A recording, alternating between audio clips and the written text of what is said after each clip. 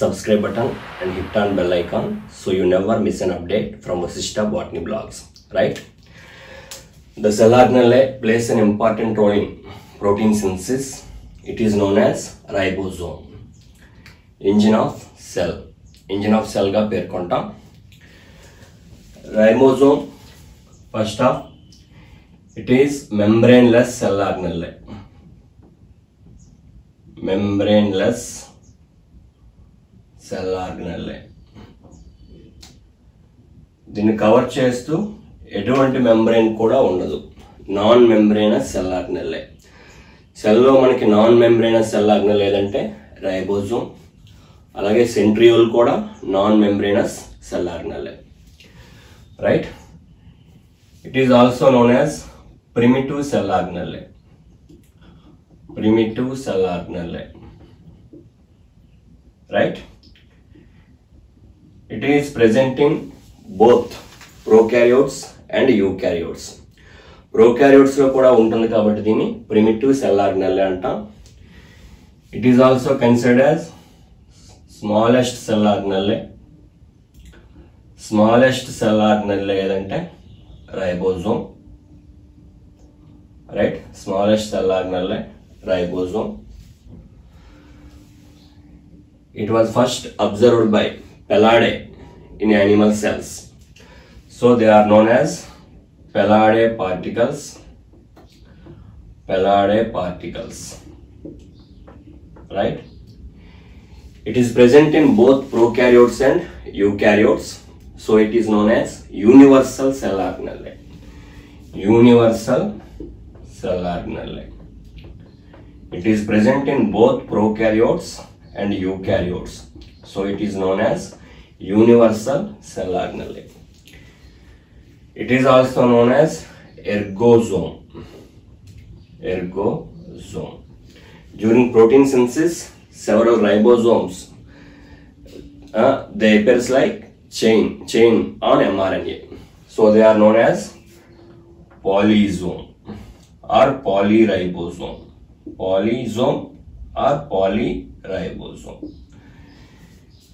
Ribosomes are made up with rRNA and proteins. That means they are made up with nucleic acid and proteins. So they are known as ribonucleoprotein organelles. Ribonucleoprotein organelles. Ribonucleoprotein organelles. Evante ribosomes. They are made up with rRNA and proteins. Generally, మనకి ribosomes two types లో ఉంటాయి, 70S and 80S. ఇక్కడ S అంటే sedimentation coefficient. Based on sedimentation coefficient, ribosomes are two types, 70S and 80S.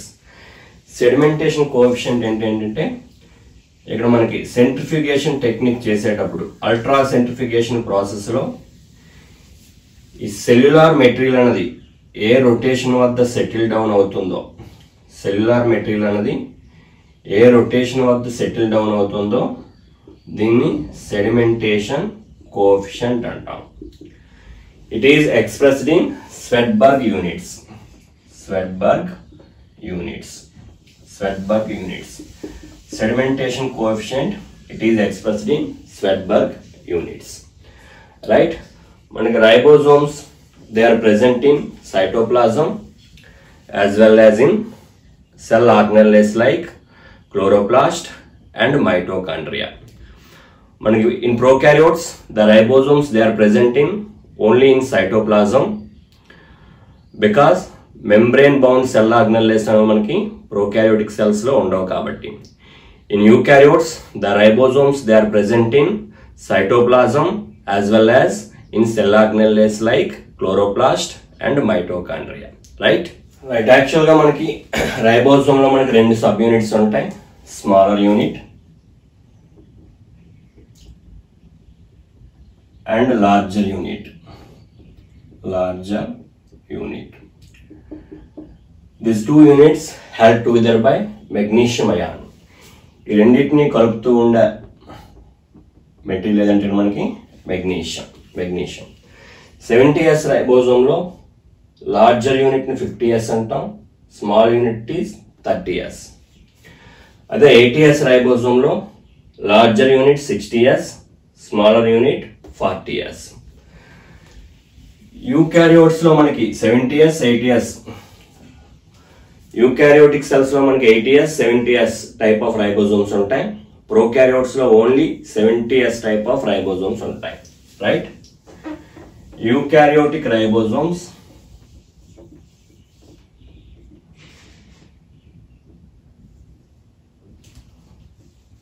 they present in cytoplasm. They are known as cytoplasmic ribosomes or cytoribosomes. They are present in organelles like chloroplast and mitochondria. They are known as organellar ribosomes. Right? Cytoribosomes, they may be present in free condition in cytoplasm. They can be freely in cytoplasm. Right? They can be attached to endoplasmic reticulum.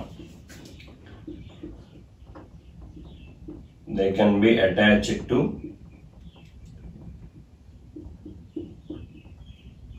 endoplasmic reticulum. Cytoplasmic ribosomes, they are ATS. సైటోప్లాజంలో ఉండే ribosomes అనేవి ఏ రకానికి చెందినవి అంటే ATS రకానికి చెందినవి. ఆర్గనెల్లార్ ribosomes, they may be present in mitochondria. They are known as మైటోరైబోజోమ్స్. They are 70s.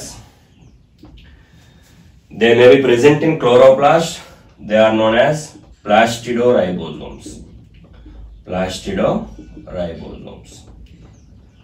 They are also 70s. Right? Larger unit, it appears like dome shape.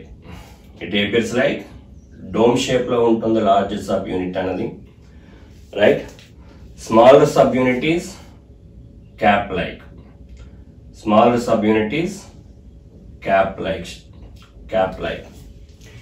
These two subunits, they help together by magnesium ion.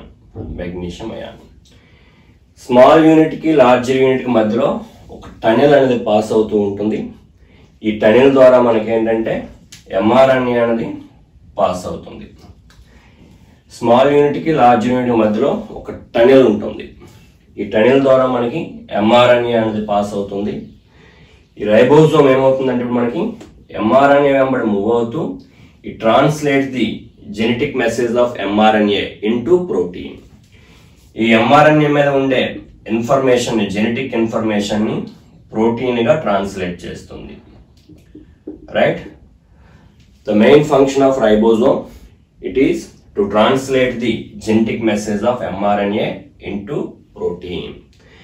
mRNA లో ఉండే information ని protein గా convert చేస్తుంది.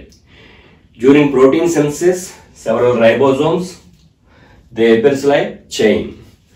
Protein synthesis జరిగేటప్పుడు మనకి ఏంటంటే అనేక రైబోజోమ్లు అనేవి చైన్ మాదిరిగా ఉంటాయి mRNA మీద. ఈ చైన్ లైక్ రైబోజోమ్స్ ఏమంటాం మనం? పాలీజోమ్స్ or polyribosome or ergosome. Chain like ribosomes, they are known as polysomes or ergosome. Right, now we will discuss about chemical composition of ribosomes. మనకి 70s రైబోజోమ్ లో మనకి రెండు యూనిట్స్ ఉంటాయి. Smaller unit 30s, larger unit 50s. 70s ribosome యొక్క width అనేది 210 angstrom units, length అన్నది 290 angstrom unit length. ఇక్కడ మనకేంటి 30s, it is made up with 21 proteins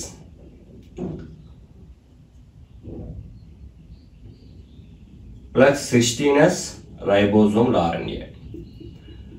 ఏదైనా సరే రైబోజోమ్ యొక్క unit rRNA and proteins. Right, Larger unit 50S, it is made up with 23S ribosomal RNA plus 5S ribosomal RNA plus 31 proteins. 31 proteins. Larger unit కూడా మనకేంటి rRNA and proteins తో made up అయి ఉంటుంది. Right, మనకి 2016 లో NEET లో ఇచ్చిన question ఏంటంటే the cell organelle made up with RNA ఏదంటే ribosomes. Right, smaller unit 70S లో smaller unit 30S, larger unit 50S, smaller unit 21 proteins plus 16S ribosomal RNA, rRNA plus proteins. Larger unit కూడా 23S rRNA plus 5S rRNA plus 31 proteins. In 80S, small unit is called 40S, larger unit called 60S. దీని యొక్క width అనేది 200 నుంచి 240 width ఉంటుంది. దీని యొక్క length అనేది 300 angstrom units length అనేది ఉంటుంది. It is made up with 18S ribosomal RNA plus 33 proteins.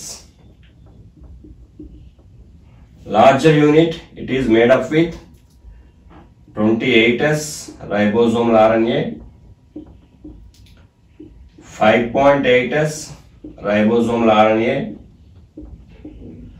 5S ribosomal RNA and 45 proteins. The ribosomal RNA, it is common in 70S and 80S ribosomes. It is 5S ribosomal RNA. 5S ribosomal RNA. The ribosomal RNA, it is common in both 70S and 80S ribosomes. It is 5S RNA. Ribosomal RNA. 70S ribosomes, they made up with 60% of RNA and 40% of proteins. Right? This composition is for 70S ribosome. 80S ribosome, it consists 40% of RNA and 60% of proteins. This composition for 80S ribosome. 80S ribosome. ఇక్కడ మనకి ribosome లో ఉండే రెండు sub units associate అయి ఉండడం అనేది magnesium concentration మీద depend అయి ఉంటుంది. Magnesium concentrate when it is 1 to 2 millimicrons, the two ribosomal units, they are assembled. 1 to 2 millimicrons ఉన్నప్పుడు మనకి ఏంటంటే రెండు రైబోసోమల్ యూనిట్స్ కూడా అసోసియేట్ అయి ఉంటాయి. When it is less than 1 to 2 millimicrons, the two subunits, they are disassociated. The two subunits, they are disassociated.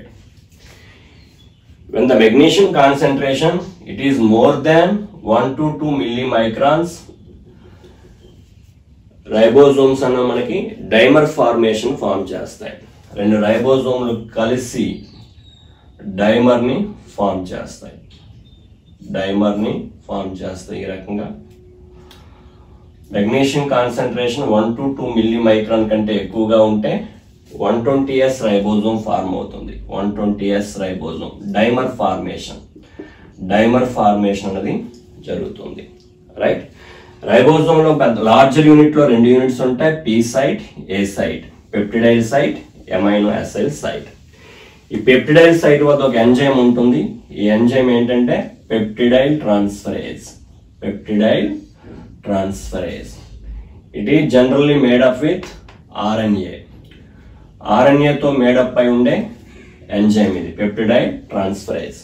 So it is known as ribozyme. It is a ribozyme. Generally, all enzymes, they are made up with proteins. For peptide transferase, it is made up with RNA based enzyme, ribozyme. Important one. Then your function ఏంటంటే amino acids మధ్యలో peptide bonds ని form చేస్తుంది.